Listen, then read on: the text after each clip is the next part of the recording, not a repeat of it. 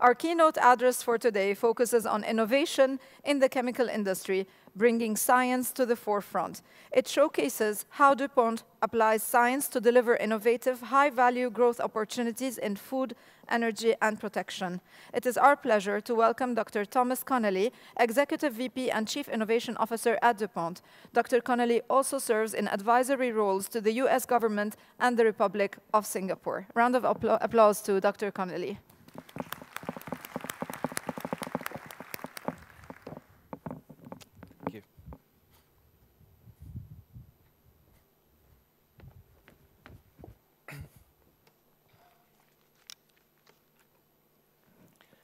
Thank you, Nadine, and welcome to Your Excellencies, honored guests, ladies and gentlemen. This is my first participation at the GPCA Forum, and I thoroughly enjoyed yesterday. I thought the presentations were fantastic, and I'll do my best this morning to get us off to a good start and to maintain that very high level of standard of presentation as I describe one company's effort to use its innovation capacity to drive growth through high-valued products. As we begin, I would say that DuPont positions itself as a science company. We do this because of the depth and breadth of our science capacity. When we take a look at our capabilities in the areas of chemistry, material science, more recently electronic materials, nanotechnologies, and a new capacity in the area of life sciences, including plant science and microbial biotechnology. But it's not the science that we have, it's what we do with that science capacity. We can't leave the science in the laboratory. We need to move it from the laboratory into the marketplace, where it does good, making people's lives better, safer, and healthier, and doing for that around the world. And this has really been the history of the company throughout its 212 years. DuPont was founded by a French emigre who came to the United States at the beginning of the 19th century to found a company to make explosives, black powder, initially transferring to dynamite, other high explosives by the end of the 19th century. And during the 20th century, DuPont became known for its work first in chemicals and then in polymeric materials. So as the current century debuted, we felt the need to broaden our science base, adding capability in the life sciences. Given the rapid rate of progress of the life sciences, there were opportunities that it represented.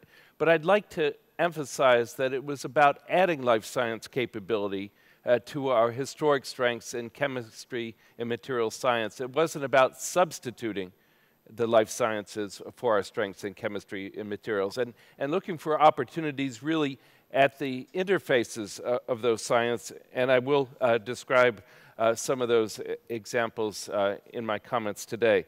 So as we take a look at the future of the chemical industry, the future challenges that we need to address, the chemical industry must continue to evolve, to integrate science with diverse ideas and collaboration across many organizations. The chemical industry must look forward. It must hang on to what's working for it. It must let go of things that aren't working.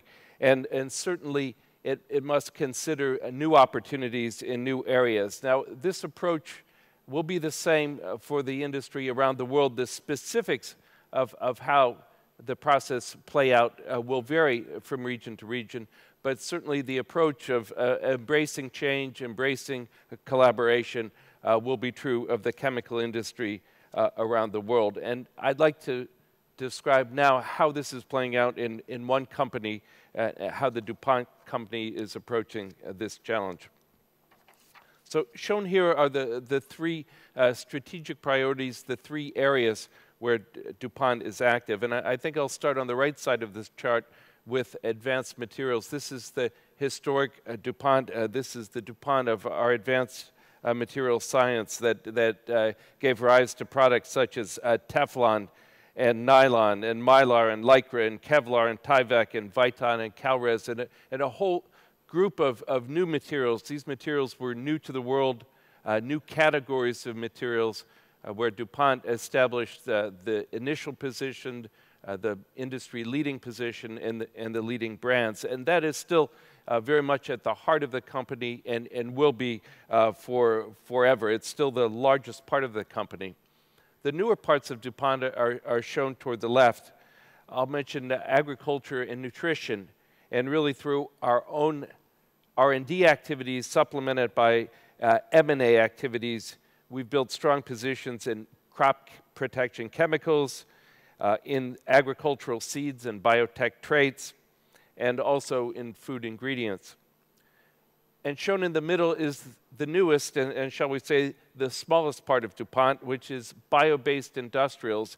And I view this as a statement of DuPont's belief that the world of agriculture and biomass and the world of materials will be increasingly linked in the future. And while this work is still at its early stages, I would like to illustrate it with one of my examples later in the talk. So these are the DuPont strategic priorities. Where are the opportunities going to be for the future? And the opportunities drive largely from the growing population, and I would say growing prosperity within that growing population, which is leading to the need for increased food production, for example. The world needs more food. The world needs more nutritious food. It needs more protein. It wants more animal protein. The one thing that is increasing is the amount of arable land. And so the answer to the food challenge must come from greater productivity within agriculture. Energy demand is similarly increasing at least GDP rates. And we know that the solutions to both the energy challenge and the food challenge must not come at the expense of the planet. We must find sustainable ways to meet these needs. So this is the origin of the needs. How do we respond to the challenge? And as I described, DuPont is a science company, so the solution that we come up with will derive from our science. Shown on the left side of this chart are the 32 core technologies within DuPont. Too small, I'm sure, to read from your place, but it includes our capabilities in areas such as catalysis and polymers and organic and inorganic chemistry. But it also includes newfound strengths in plant science and in fermentation. And our solutions come by bringing together multiple science areas, 1 or 2 or 6 or even more of these science areas to create solutions that respond to the needs of the world in areas such as food and energy and protection. And I would add that the most productive times for DuPont's innovation experiences has been when we've been able to combine market insight and foresight. Where is the market today and where is the market headed with our technology insight and foresight? What technology do we have today? What technology do we believe we can develop for the future? And when we reach that intersection in the future, before the people we compete with, we create a tremendous amount of value for ourselves and our partners along the value chain. This chart shows a bit of a cartoon of the innovation process, and there was a lot of talk yesterday about innovation, so let me offer my own definition of what innovation is. Innovation is the development and application of a new technology or the combination or application of an existing technology in ways that create value.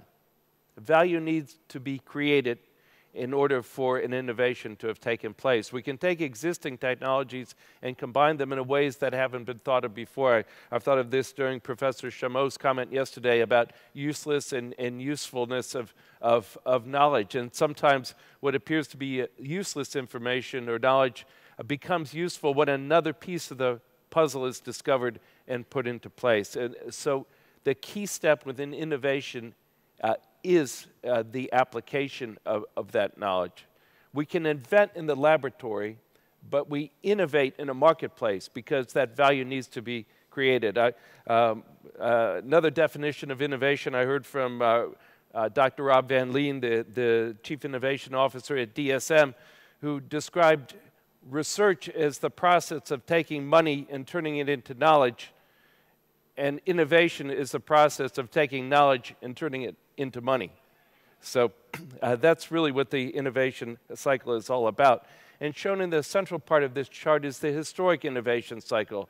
DuPont working with its customers, understanding the customer need, generating a response to that need, and creating a product line that was responsive.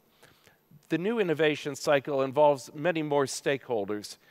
The term inclusive innovation, or as Professor Chesbrough says, open innovation, is something that I think all of us have adopted at this point. It recognizes that in addition to our own in-house technology, we reach out to partnerships with other companies, both large and small, with universities, with research establishments, with startup companies, anyone who has a solution or part of the solution to the problem must be approached. We don't have the time or the resources to develop a solution in-house that has already been solved out of house. So this is really what today's innovation cycle looks like. I'd like to illustrate it now with a number of examples from the portfolio. The first one is the one that involves that bio-based material that I talked about. It is the production of 1,3-propane diol via a fermentation process. Now, that molecule on its own wasn't very useful, but when we polymerize it with terephthalic acid, we develop a brand new material, which we call Serona, which has very unusual properties that have made it a wonderful material for spinning into fiber and molding into parts. We use fermentation to produce the 1,3-propane diol because it is more efficient than the traditional chemical process that it replaced. And we use terephthalic acid through chemical sources because, frankly, it's a very large volume material with very efficient process for producing it. And as Patrick Thomas said yesterday, the idea of a greener product is appealing, but nobody will pay more for a greener product, and certainly nobody will accept poorer performance from a greener product. And so what we've done is brought together the world of bioprocessing with the world of conventional chemistry to create this new material. We've seen sustainability can play out in a number of areas. I've shown here some that have to do with energy solutions, higher energy efficiency, which plays out in areas such as biofuels or wind energy, solar energy, battery technologies, or lightweighting of vehicles. Now, I will say that some of these may be more relevant to the Gulf than others, but the idea of more sustainable energy and more varied sources of energy is certainly a theme that is appealing in all regions of the world. So let me illustrate this with a few examples from our current innovation portfolio. DuPont does not produce solar cells. We do not produce solar modules. We do not produce polycrystalline silicon or the glass front sheet for a PV module. On the other hand, we create and produce many of the essential materials, and shown here are some of the major ones. I'll start with Solamet paste, the front side silver-based conductor. It's that fine grid of lines on the front side of a solar wafer that harvests the electrons and allows electricity to flow. Our materials offer greater efficiency in converting that sunlight into electricity. Tedlar is the material used as the backsheet of the cell. It's there because of its long life. And DuPont ionomer and EVA resins are used as the encapsulant layer because they offer long life and strong performance for the module. And finally, our engineering plastics are used in components such as the inverters or even the frame or the junction boxes for the solar module. So a range of materials all used and which make possible the explosive growth that we've seen in photovoltaic use. And one other point I'd like to make with this chart is that partners are involved. Value chain partners are involved in 3 of these 4.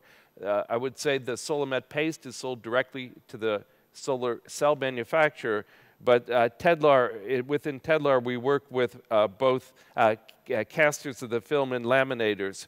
With the ionomer encapsulants, we work with extruders of the polymer film. And with the Rhinite components, we work with both extruders and with injection molders. So these applications are all made possible through downstream partnerships. Another example that draws on the environmental benefit is our work on alternative refrigerants. The current generation of refrigerants have zero ozone depleting potential, but they do involve global warming potential. And hence, the world needed new refrigerants. This was being driven in the first instance by the European Union with its Mobile Air Conditioner Directive, the MAC directive, which said that high global warming potential refrigerants needed to be replaced. And DuPont, working in partnership with Honeywell, has developed a new generation of refrigerants, which are both drop-in replacements for the existing refrigerants that they're replacing, and also ones that can be applied initially in mobile device air conditioning devices, but ultimately in stationary devices as well. These products are now just moving into the market and were developed with Honeywell, but also in cooperation with the leading automotive OEMs. And my final examples also derive from the automotive industry. Shown here are two examples of DuPont engineering resins that are used to substitute for heavier metal components within an automobile. Our research shows that for every kilo of engineering plastic which is added to a vehicle, 2 kilos of heavier metal parts can be removed from that car, and this is a huge driver and a subject of great interest to automotive OEMs. In addition to reducing weight, we also reduce part count, and we reduce the cost associated with the function that these parts are producing. So you can see here Hytrel thermoplastic elastomer used in the suspension system of the car. And one of the early examples of plastic thermoplastic composites being used to replace metal in this example, in a door brace of a car. I think what all of these examples have in common is starting with the need of the marketplace, understanding what the customer needs, and then using the science capability to develop a response to that. So in conclusion, let me say that the chemical industry does play an important role and will continue to play that important role through meeting the chemical and materials needs of virtually all sectors of the economy. But our continued success in responding to those needs will derive from our ability to work together in a collaborative way, to integrate new science into our existing science base, and to be open to new ideas and new approaches for solutions. So thank you very much, and I look forward to hearing from my fellow panelists.